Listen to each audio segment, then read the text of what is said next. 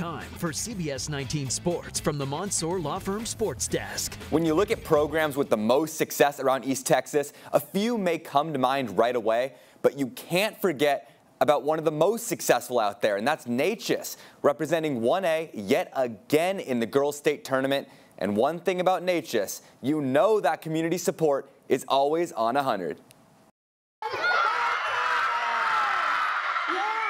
It's a beautiful day for a state championship send-off. And for seniors like Jessie Sumter, it's something they've grown accustomed to in Neches. Okay, this is my third year going to state this year.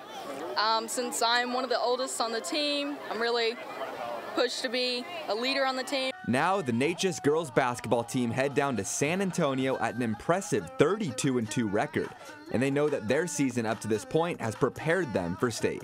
We've had a tough season until district. It kind of got a little, we kind of sunk in because our district, and we didn't really have that much competition.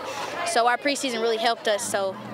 And through our playoffs, we got it good. So the Lady Tigers fell short on the big stage last year.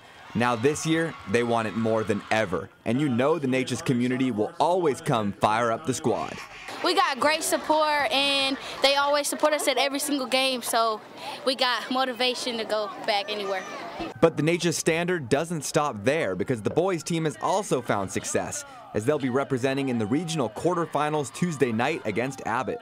They've worked their butts off this whole year and really done a lot in the summertime, shooting and doing drills.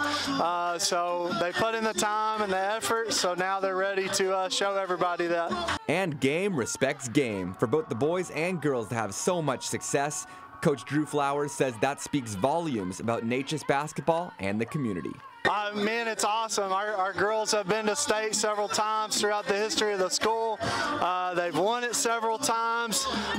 Coach Snyder's done a great job with them, and I know that they're going to be well prepared heading into their semi-game. The Neches Lady Tigers will start their run to state Thursday morning in San Antonio against Nazareth.